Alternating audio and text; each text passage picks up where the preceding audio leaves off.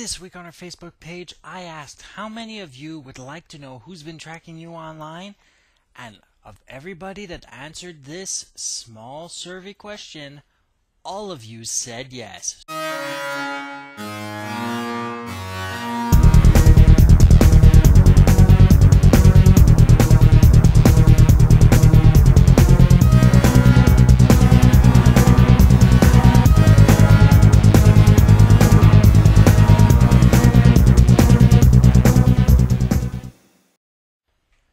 This is Technology Questions Answered, and for those who don't know me, I am your host, Steve Smith, aka Z-Axis, and yes, you may call me that, and today, I'll be answering the question of who's been watching you online, navigate the internet all this time, and with a free piece of software, which I give my 5 on 5, but I'll explain that later. So how about this free application? What is this called? It's called Ghostery. This program allows you to detect, learn, and control everything you need to know about the trackers used on websites around the internet, even though we're not quite sure it's actually around yet. So how about we continue on to learn how to download said software. Head over to ghostery.com where you can download and learn more about this application, which is absolutely free and will continue to be free, spyware free, spamware free, and basically free of all the junk we don't want anyway. You can get all that information straight on their webpage. But how about, what is it as a primary service to all of us users? Why do we need this kind of software? Well, let's say you've got to look at both sides of the coin. Ghostery as a responsible tracker is not just turning everything off. It allows you to detect the trackers in a web page. Not just turn them off, but detect them. There is a reason for this. All website developers and companies require the usage of tracking software to detect how many people show up to the web page, how many unique visits there are, which content is more popular than others, what files are being downloaded. Basically, there are things you can do with the information from the tracking software that you don't know can be done yet because you're sitting on the other side of the computer. So, first, it detects. It will tell you everything that's on the web page, and I will demonstrate that to you. Then, it teaches you what it does with that. Now, there are many numerous other tasks that will happen, but let's say you take the website of web developer. What would he do with the information he's collecting? In my case, I look at the operating system, I look at the screen resolution, I look at the color depth, the browser and the browser version, which is very important when you're programming and trying to make it backwards compatible. Please upgrade and update your browsers. It is very important to avoid hijacks of all kinds. Now, that information does allow us to go and make our scripts better, make our websites work throughout more and more places, but keeping in mind that if everybody updated their browsers, we'd need to do that less and less and require less and less of the tracking software to do so. So, the first thing is figure out what the type of computer, which is most common, is that you can design the web page to that. There is a proof. Our web page actually looks good within a laptop screen. Maybe not a netbook, but a laptop screen, which is more commonly used, or a desktop screen.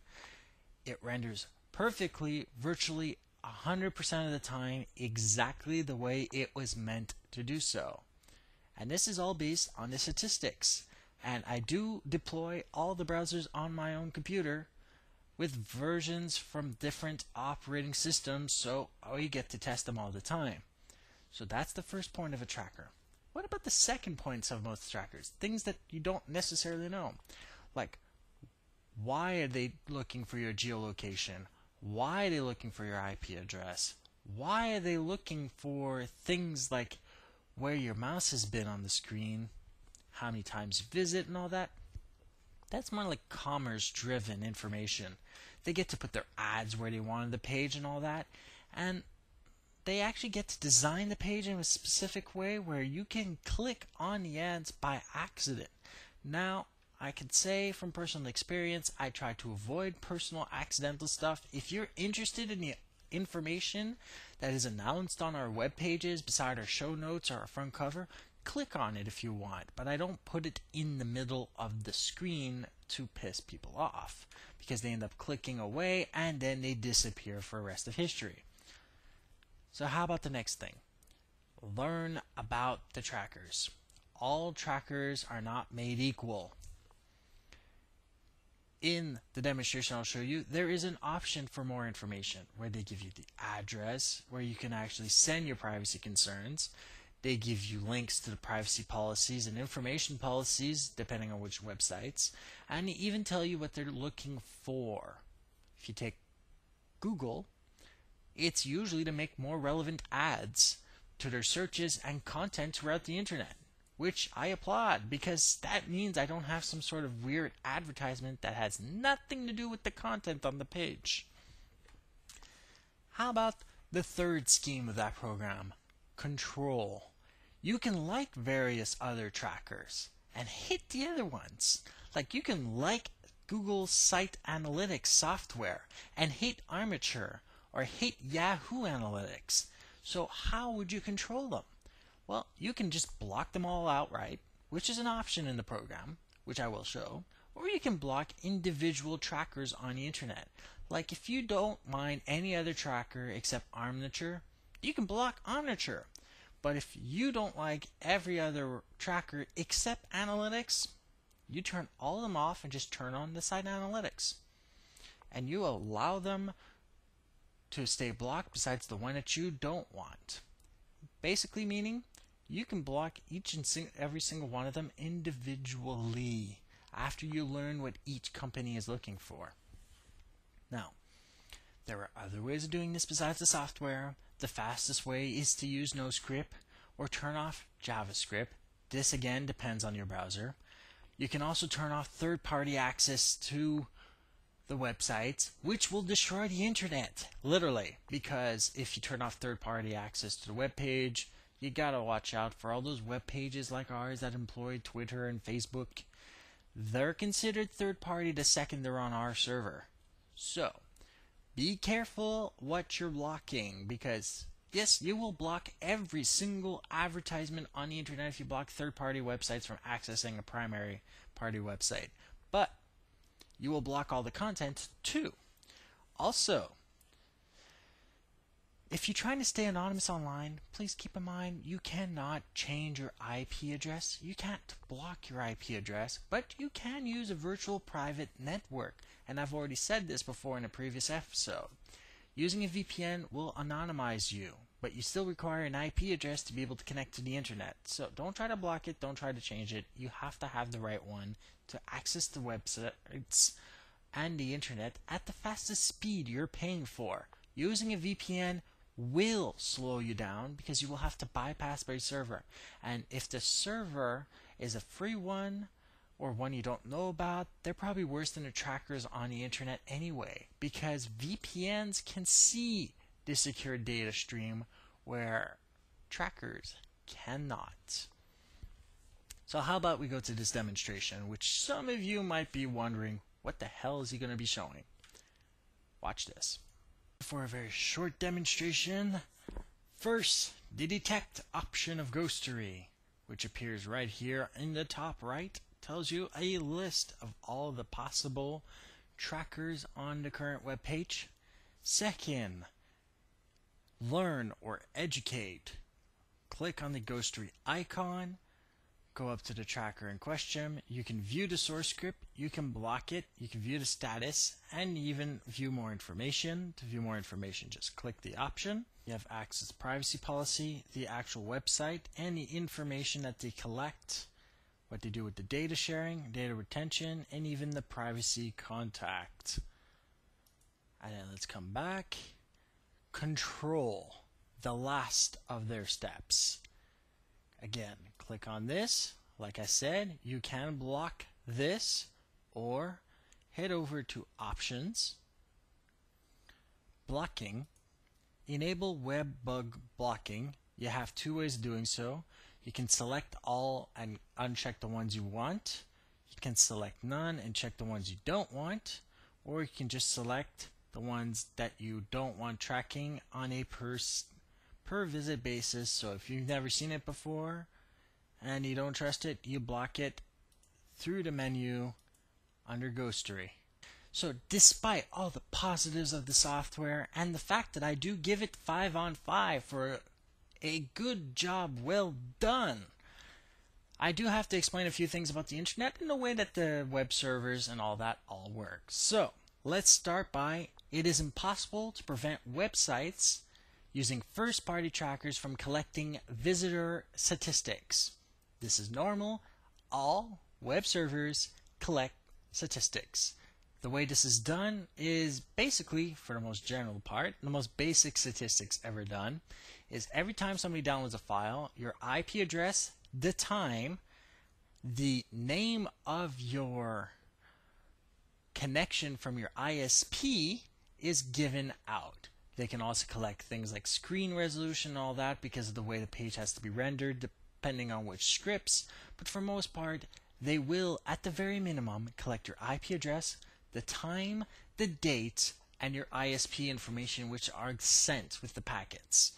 So that is virtually impossible to block. That just happens to be the way the internet works. It's a statistics engine built into virtually every single web server ever created. So that you can't block. The other thing you can't block is inline URL tracking. The thing where you're looking at the address like bit.ly / whatever gibberish they put, or anything like podtrack.com / file download.mp3 / the address of the website. Those can't be blocked because unless you know what the address is supposed to be on the other end, you can't just write it in. So for those, don't worry about it. It's the same pretext. The only information being collected is, for the most part, the IP address, the time, the date, the information given by your ISP, and adding any rendering information if it ever had to do with it. If you're downloading a file, it's not asking for screen resolution information. The fastest way to block all trackers that are script-based or pixel-based or webbug-based is to turn off JavaScript. And you can do this by turning off JavaScript in any other browser or using a no-script plugin. The other way is to turn off all third-party access to the web page. This will break the internet, but this will also prevent all ads from loading. If you like a website though, most newer browsers will allow you to fully render a website that you trust, and all other websites you don't trust, block all the other information. I have actually tested Ghostery for the last month, and I do give it my full stamp of approval. I haven't found any spyware, haven't found any bugs. All the stuff that you would want to be turned off by default has been. All the stuff you'd want to be turned on by default has been there. All the information is easy to read except for the source code, which I believe you don't really need to see anyway. So yeah. So 5 on 5 for that. Knowing that there are limitations to the programming and not being an idiot about it. I am a website designer. I know what I'm talking about. Next week, I'll be demonstrating how to block not just people from accessing your wireless network, because that's easy. That's everybody can show you how to do that. But blocking how people from connecting to your wired connection. This is more specifically like people not knowing the password to your wireless network and using an RJ45 cable to connect directly to the router. I'll show you how to block those twits from ever connecting to your network in a way that can compromise the security and even allow them to do illegal activities based on your name. That's what I'm going to be showing you next week. Thank you for all those new subscribers I got this week. I enjoy learning that more and more people like the content. If you have any comments, stories, suggestions, or questions, or you need any information whatsoever pertaining about this episode, the podcast, any previous or future episode of TQA, or if you want to get some cool gear, you want to learn more about how to multiple other ways of subscribing to the show, fill out our listener survey, or even connect to our Facebook page or Twitter feeds, the address is www.zedaxis.net.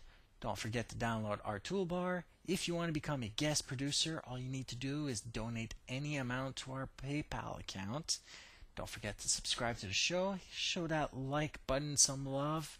Let's see you all here next week. Stay safe and online. This has been your Technology Questions Answered. Have a great day.